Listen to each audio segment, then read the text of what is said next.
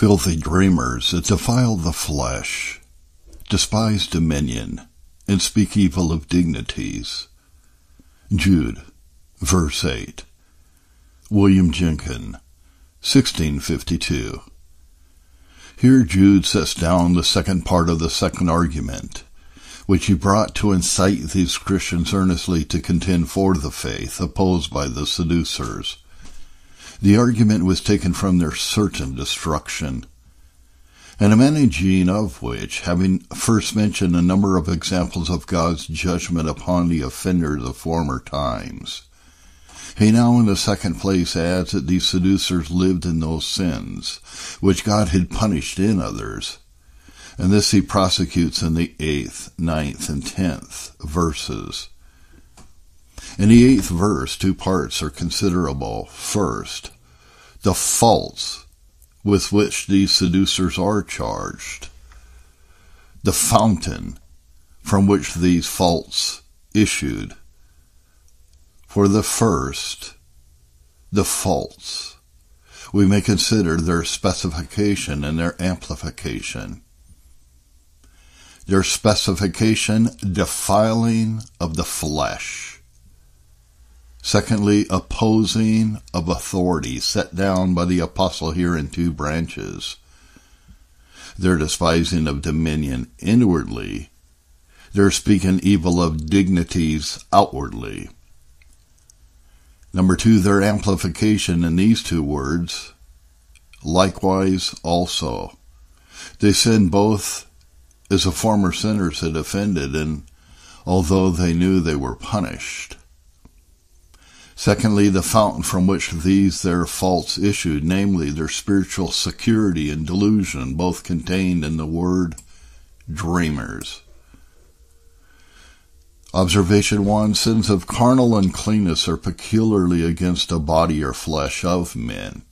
In many, not all other heinous sins, the thing abused is without the body, as in murder, theft, and so on. But in this, the body itself is abused, 1 Corinthians 6:18. The body not only concurs, but suffers by this sin more than any other, both by dishonor and diseases. Dishonor, in the staining and defiling that noble piece of workmanship curiously wrought by the finger of God himself. By diseases, this lust being not only a conscience-wasting, but a carcass-wasting enemy. Sensual men kill that which they pretend most to gratify. Wherein are the enslaved to this lust wiser than Samson in his discovering to Delilah where his strength lay, though that impudent harlot plainly told him she desired to know it, to afflict him.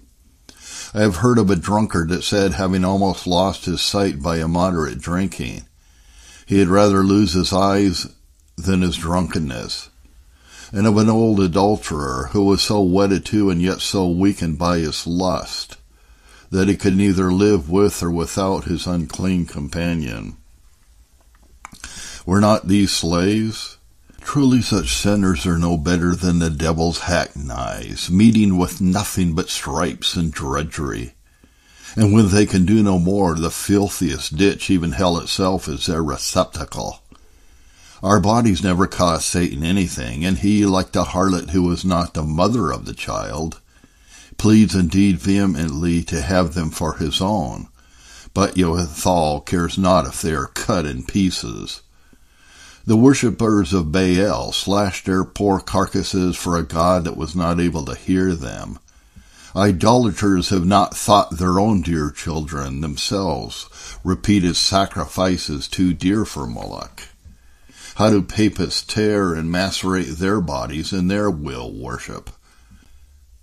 Among them, those who once, as Hispanian reports, for 33 days together went up and down, slashing their carcasses with whips, till they had almost whipped themselves to death. They express more madness than mortification. Superstition neglects and punishes the body, Colossians 2:23. How different from these, how gentle and indulgent even to the poor body are the services of God. He calls for honorable services and merciful sacrifices, nay, mercy and not sacrifice. Chastity, temperance, and so on are severe only to those lusts which are cruel to us. Even fasting itself, which seems one of the sorest services, furthers the health of the body. God might, and yet mercifully too, have appointed, since the body is such an enemy to the soul, that like medicines given to those that are troubled with contrary diseases, the services which are beneficial to the one should have been hurtful to the other. But so meek and indulgent a master as the Lord is, that his commands are profitable to both. Observation 2. Sins of unchastity are peculiarly defiling. Besides that spiritual uncleanness in which every sin defiles, carnal unchastity defiles with that which is bodily. All sin in general is called uncleanness, but fornication is a sin which is singled out particularly to be branded with that name.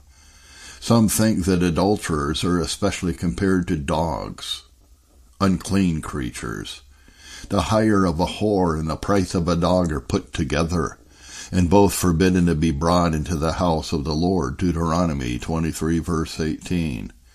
And when Abner was by Ishbosheth reproved for defiling Rizpah, he answers, "Am I a dog?" The child begotten in adultery is, Deuteronomy 23:2, called mamzer, which some learned men derive from two words signifying another man's spot or defilement. How foolish are they who desire to have their dead bodies embalmed and their living bodies defiled. There is a peculiar opposition between fornication and sanctification. This is the will of God, even your sanctification, that you should abstain from fornication. 1 Thessalonians 4:3. The saints of God should have a peculiar abhorrence of this sin. Fornication and uncleanness and so on, let it not be once named among you as becomes saints, Ephesians 5:3. They should cleanse themselves from all filthiness of the flesh and spirit, 2 Corinthians 7:1. A man who is of a cleanly disposition loves to wear clean garments. The body is the garment of the soul, and a clean heart will preserve a pure body. Remember, Christians, by what hand your bodies were made, by what guests they are inhabited, to what head they are united, by what price they are purchased, and what laver they have been washed, and to whose eye they shall hereafter be presented. Consider lastly whether Delilah's lap be a fit place for those who expect a room in Abraham's bosom. Observation 3. The love of lust makes men erroneous and seducers. They who make no conscience of ordering their conversation will soon be heretical. These seducers who opposed the faith were unclean and flesh defilers. The fool said in his heart that there was no God, and the true ground of it immediately follows, they are corrupt, they have done abominable works. Psalm 14, verse 1. They who put away a good conscience concerning faith will soon make shipwreck. 1 Timothy 1:19. The lust of ambition and desire to be teachers of the law makes men turn aside of vain jangling. 1 Timothy 1:7. Diotrephes, love of preeminence, puts him upon opposing the truth. 3 John 10. The lust of covetousness did the like. They who supposed that gain was godliness quickly grew destitute of the truth. 1 Timothy 6:5. While some coveted money, they erred from the faith. 1 Timothy 6:10, Micah 3:5.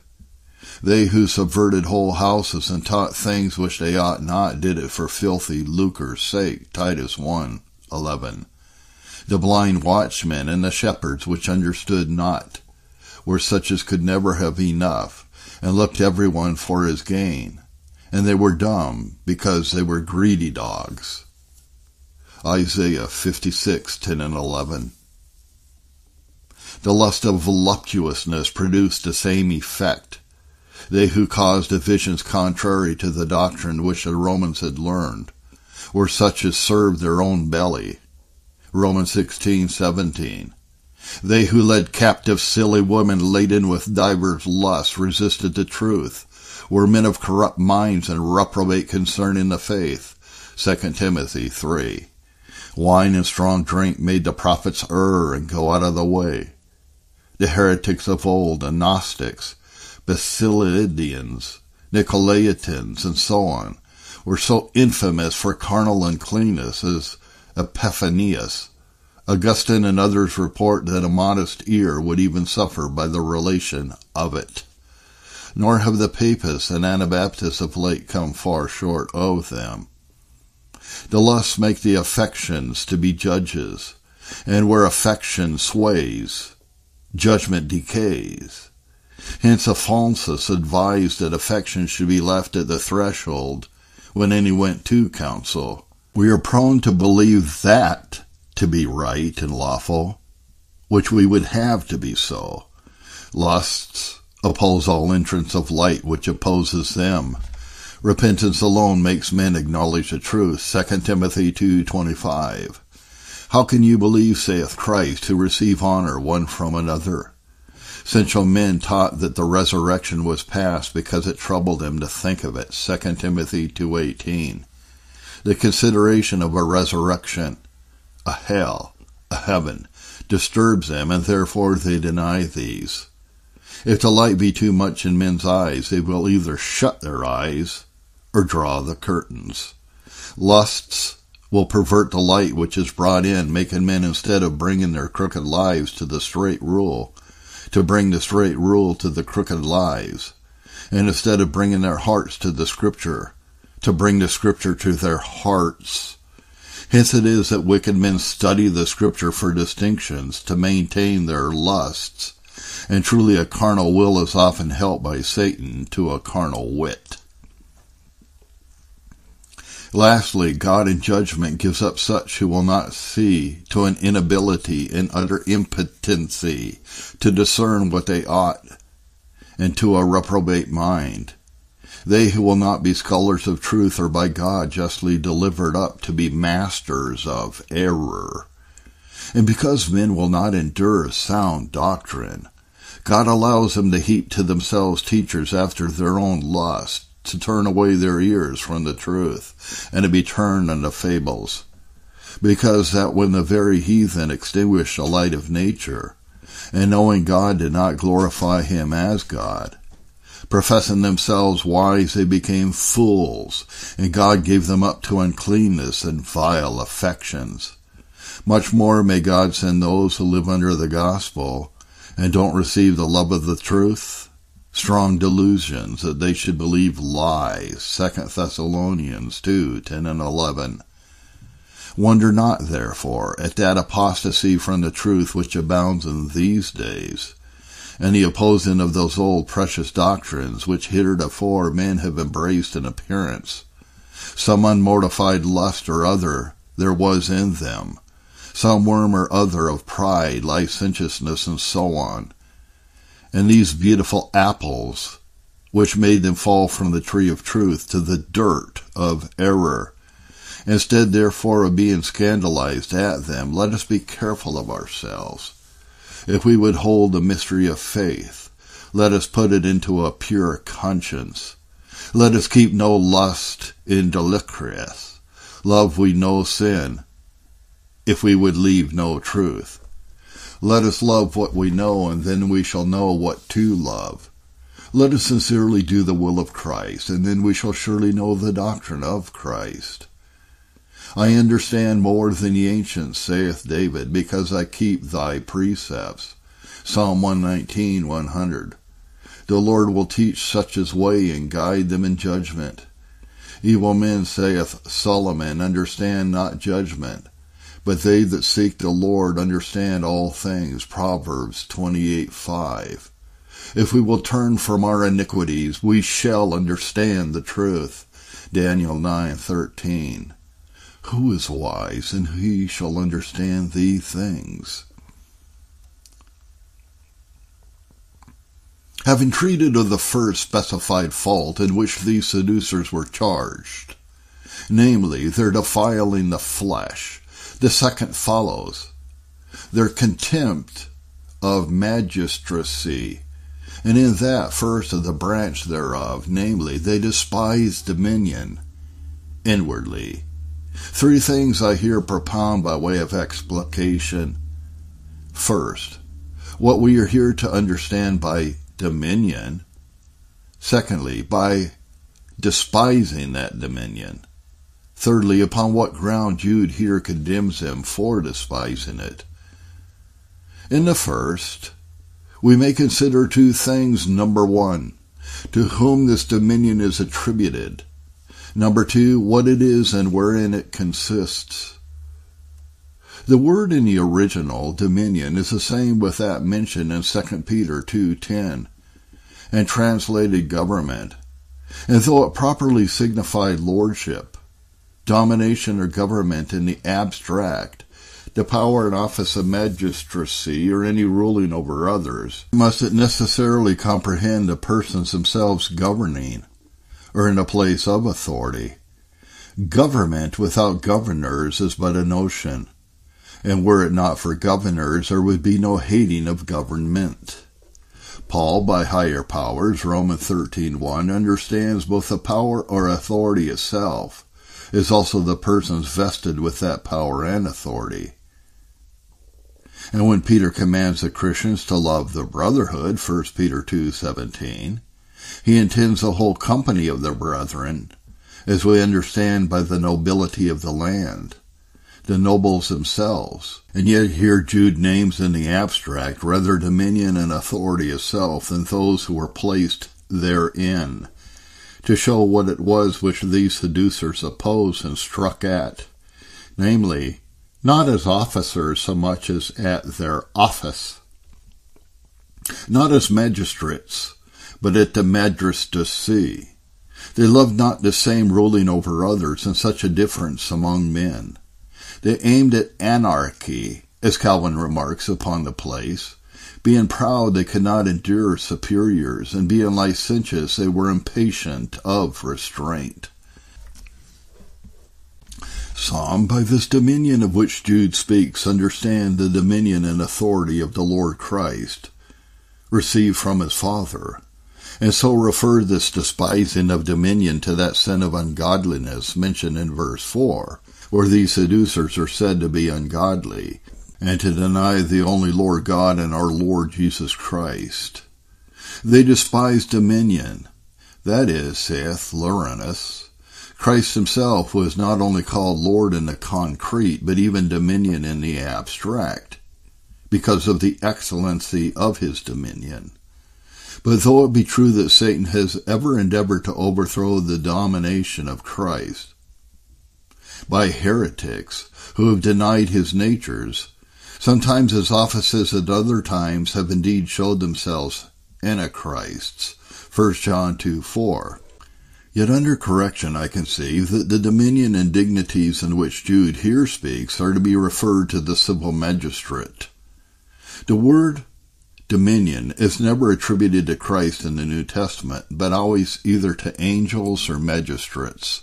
Ephesians 1:21, Colossians 1:16. And it is only agreeable to the scope of this place to interpret it of the magistrate. Even they who by these words understand the dominion of Christ.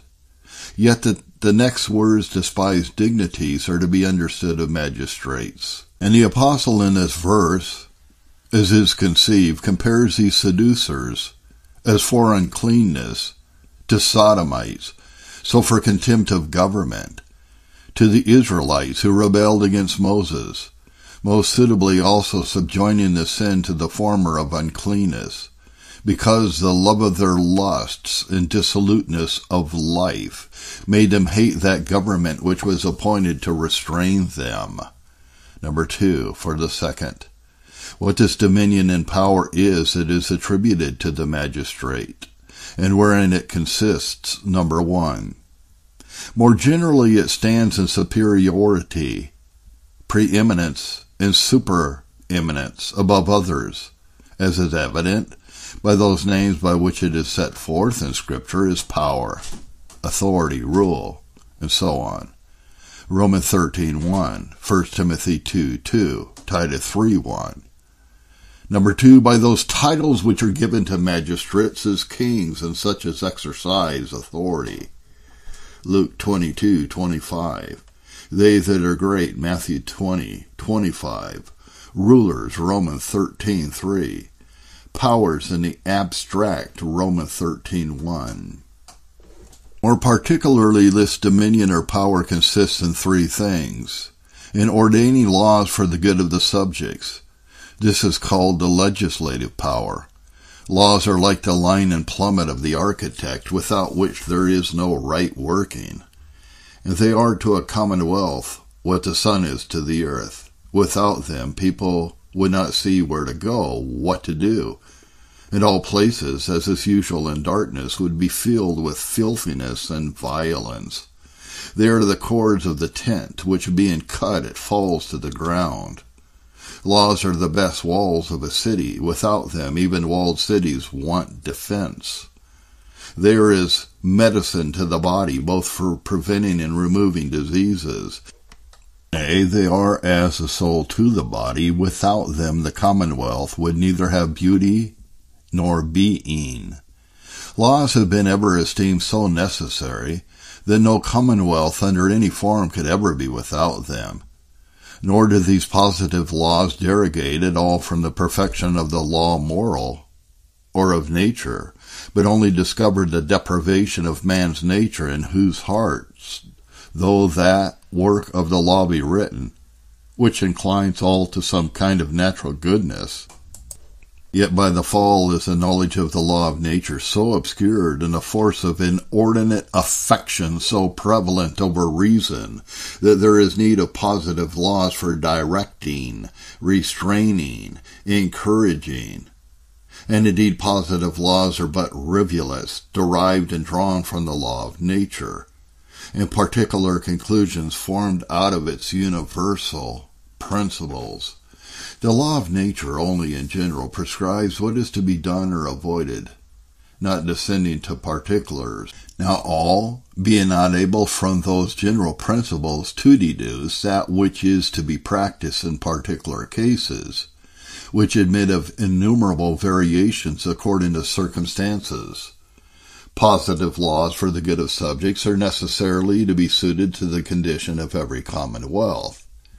Nor can it be justly alleged by any that dominion may be committed as well to men alone as to laws.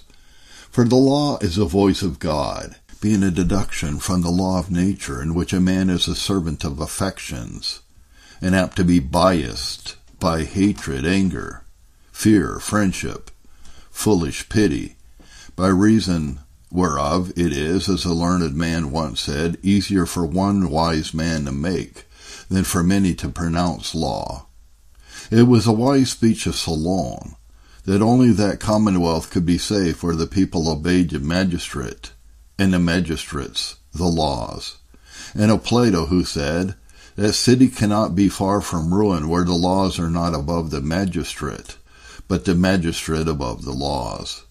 And if against this it should be argued that the law must needs be defective, speaks generally, and cannot come up to a number of contingent and special cases and circumstances which it cannot foresee and determine, I answer, let conscientious prudence supply the unavoidable defects, and that we may not set the magistrate and law at variance, that the law having power to hinder the magistrate from transgressing by the force of affection, and let the magistrate have power with rational and religious regard of circumstances to explain and apply the law.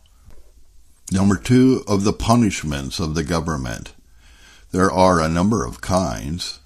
Some concern the name as degradation, some the estate.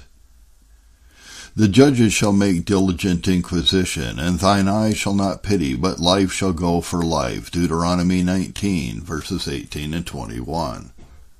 Number 2, from his function, he bears not the sword in vain. Romans 13:4.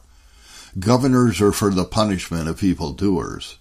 From the benefit of these punishments, number 3, to the punished who may grieve for what they have done, to those who look on, who may be warned from doing the same. Proverbs 19:25. Sinful indulgence silently, yet strongly, invites to a second wickedness. Even capital punishments are enjoined by Scripture. Whoso sheds man's blood, by man shall his blood be shed. Genesis 9:6, Exodus 21:12. A law which, being before the erection of the Mosaic polity, shows that the laws which afterwards commanded capital punishments did not simply and absolutely, but only in respect of some circumstances, concern the Israelites. The capital punishment of malefactors by the magistrate was dictated by the law of nature, and as the force of the foresaid command was before, so it continued after Moses. Christ himself, even from it, drawing an argument to dissuade Peter from shedding of blood, Matthew 26:52. Nor do I understand but that, if all punishments of malefactors by the sword be now unlawful, it must necessarily follow that all defending of the subjects by the sword against an invading enemy is unlawful also, the public peace being opposed by the one as much as the other. Nay, may we not argue that if the power of the sword belonged not to the magistrate to defend the commonwealth, that it belongs not to any private man to defend himself against the violent assaults of a murderer? To sum up, capital punishments may be inflicted, but sparingly, slowly. It is observed by some that God was longer in destroying Jericho than in making the whole world. As many funerals disgrace a physician, so many executions dishonor a magistrate. The execution of justice should, like thunder, fear many, and hurt few. Let all means be tried before the last be used. A magistrate must not be bloody when he sheds blood. The master bee alone is, they say, without a sting. If a butcher may not be of the jury, much less may he be a judge. Number 2, what is to be understood by despising dominion? The word, saith Beza, properly signifies to remove something out of the place, as unworthy any longer to remain therein. And it is in Scripture either spoken of persons or things, when of persons it is declared most fitly by disdain or contempt, as Mark 6:26, Luke 10:16. And it is spoken of things properly, which being removed from their place are accounted of no value, effect, or force, as thus it is declared by rejecting, Luke 7:30, disannulling, Galatians 3:15, casting off, 1 Timothy 5:12. And here, because we reject that which we despise, it is rendered despise. Now these seducers did not reject, disannul, cast off governing, so as to make it cease. That was not in their power, but in their judgment, desires, insinuations, and as much as in them was, they labored to make it accounted void, abrogated, and of no value or force. And their pretense for this practice was a liberty which was by Jesus Christ purchased for them, with which they taught that obedience to magistrates was inconsistent. This seems to be plain by that more general sin which the apostle lays to their charge, of turning the grace of our God into wantonness, verse 4, i.e., the goodness of God in bestowing liberty by Christ into libertinism. And hence it was that these seducers allured their poor seduced followers under the pretense of liberty obtained by Christ, 2 Peter 2:18 and 19, to all manner of wickedness and licentiousness of life, bearing them in hand, that as they were not now bound to any holiness of life, so particularly that Christ having redeemed them, they were free from all subjection and obedience to others. A doctrine which, as it is very taking with flesh and blood, so is it frequently by the apostles Paul and Peter opposed, who grant indeed a liberty in which Christ has made a Christian free, but yet add that this liberty is spiritual, a liberty from the law, sin, death, and hell, Galatians 5:13. not an immunity from civil obedience, and therefore not to be used for an occasion to the flesh, or for a cloak of maliciousness, 1 Peter 2:16. Nor indeed is anything further from truth in that, because of spiritual liberty, Christians should be free from civil subjection. For as this liberty exempts us not from obedience to the commands of God. For as the apostle says, Romans 6:18, being made free from sin, we became servants of righteousness, and servants to God. So neither does it exempt from obedience to the magistrate ordained by God. Yea, so far are the godly commands of a magistrate from opposing spiritual liberty, that they rather advance it. For true liberty stands in the choosing of good and the rejecting of evil, and this is furthered by the righteous commands of superiors. Licentiousness is not liberty, but slavery, and makes sinners love their own insensible bondage. Lastly, we shall inquire upon what ground the apostle condemns them for despising dominion. Of this briefly. This is a sin against an ordinance of God. By me kings reign, Proverbs 8:15. There is no power but of God. The powers that be are ordained of God. And no magistracy is an ordinance of man in regard of the subject, it being borne by man, the object, it being employed about men, the end also, for the good of men, the kind or sort of it, left to the choice of several nations, yet not in regard of the invention or institution of it, which is only from God. The sin of the seducers was a sin against the welfare and happiness of the public. They, being weary of magistracy, were weary of all the comforts and blessings of peace. And in being desirous to throw down the pillars, they endeavored to pull down the building upon their own and others' heads. What would nations be without government but the dens of wild beasts? Judah and Israel dwelt safely, every one under his vine and fig tree, all the days of Solomon, 1 Kings 4:25.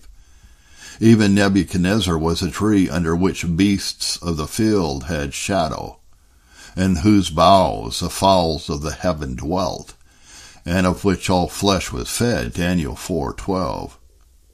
The funerals of a political parent millions of children will celebrate with tears. Over Saul, who was wicked and tyrannical, does David bid the daughters of Israel to weep, who clothed them in scarlet, 2 Samuel 1:24. Nor was it, according to some, any of the best of kings who is called the breath of our nostrils, Lamentations 4:20. And it is observable when God threatens the taking away of the staff of bread and the stay of water, he adds, as no less a judgment, the taking away the judge and the prophet, the prudent and the ancient, and so on, Isaiah 3:2. By this despising of government, they were in an especial manner their own enemies, and sinned against their own happiness. The overturners of lawful magistracy shall find their calamities to arise suddenly, Proverbs 24:22. He who breaks a hedge, a serpent shall bite him, Ecclesiastes 10:8. An evil man seeks only rebellion, therefore a cruel messenger shall be sent against him. It has been observed by some that most, if not all, those whom the Scripture mentions as opposers of magistracy have been punished by violent death, God not vouchsafing them so much as a reprieval to a death bed. Korah and his company, Athaliah, Absalom, Zimri, Joab, Sheba, Adonijah, with many others will prove this, and besides a vast supply which foreign historians afford, how his vengeance pursued all the rebellious mentioned in our English chronicle. Observation 1. How provident is God for man's peace and welfare. Without dominion we should be worse than beasts. It is a breath which so many thousands of creatures draw. Take it away, and none can say, "This is mine." If the magistrate were not a god to man, man would soon prove a wolf, nay, a devil to man. There is no creature which so much lacks a ruler as man. We may say of all other creatures, they are born craft masters. They were apparelled and armed by nature. They are their own cooks, physicians, builders, even at their first entrance. Only man came in without strength, weapon, clothes, or skill. How good is God to provide protectors for him. Violent and bloody men don't fear hell so much as a halter. Like beasts, they are more afraid of the flash of powder than the bullet. And though their fear of the magistrate saves not their souls, yet many a time has it saved their lives.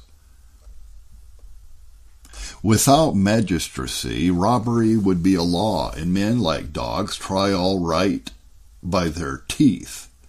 Where there is no ruler, everyone will be a ruler. He who has no ruler over him will be a tyrant over another. When there was no king in Israel, every Micah had a house of gods, and the Levites went begging. Judges 17:6. It is just with God that they should feel the curse of anarchy, who were never thankful for regular dominion. Observation 2. God is highly provoked by sin when he allows magistrates to be burdensome to a people and dominion to be abused, when their deliverers and saviors became their destroyers, and they, like Ephraim, oppressed and broken even in judgment. It was threatened as a sore judgment, I will give children to be their princes, and babes to rule over them. For the sins of a people, many and bad, are the princes of it. Proverbs 28:2. And God often sets up wicked governors over people, not because they are worthy to rule, but these worthy to be so ruled. God may give a king in his anger. He speaks often of princes who were wolves, ravening to the prey to shed blood. Ezekiel 22:27, Micah 3:1-3, Zephaniah 3:3. How righteous was God in making Abimelech a scourge to the Shechemites, who had made themselves a stirrup to his ambition. And undoubtedly, if God may allow the prophets of a people to be fools, and the spiritual men to be mad, to delude and misguide the people, for the multitude of iniquity and a great hatred, Hosea 9:7, he is not hindered from suffering the princes of people who refuse to be reformed, to be Jeroboams to their souls, and Rehoboams to their bodies, pernicious to both. Oh, that people would spend more time in blaming their sins and less in complaining of men, and but sadly and impartially examine their hearts whether the parting with the gospel and ministry would ever fetch a quarter so many complaints from them, as in inconsiderable assessment, or whether sin startled them so much as a tax.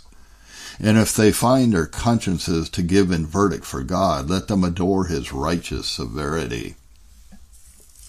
Observation 3. God is much seen in causing men's subjection to magistrates, all natural love to excel in worldly greatness, and like not superiority in others.